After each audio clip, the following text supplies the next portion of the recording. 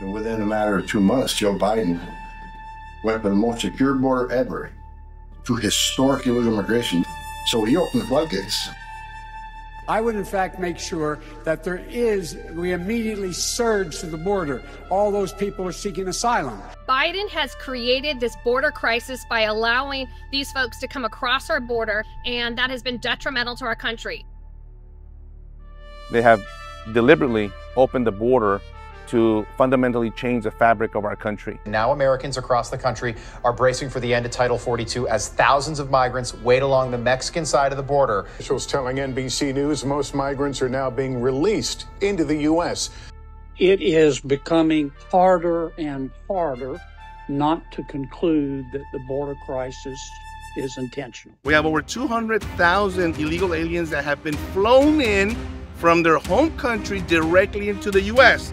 Nearly 2,000 migrants were moved from Floyd Bennett Field to James Madison High School, forcing those students there to learn remotely yesterday. I see towers here with cameras mounted.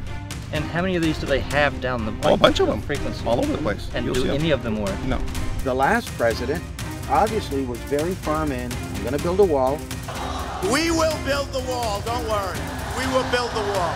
Majority of these people are fighting-age men. We are watching as we're being invaded. We have untold numbers of terrorists who have entered our country. When we were getting ready, I just got a call from some intel that there's possibly 20 to 50 Pakistani nationals possibly on the terror watch list coming through right behind us here in Eagle Pass, where a federal judge has ordered the Biden administration to stop cutting that razor wire and allowing the illegals to come in.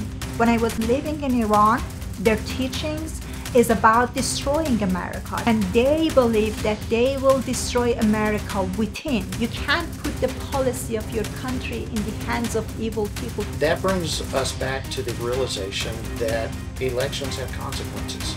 All of the horrible things that an open border means is what I'm most angry about.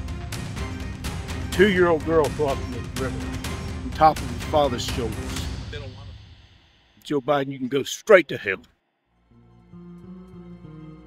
President Trump, I believe we need to stand behind him and support him before it's too late.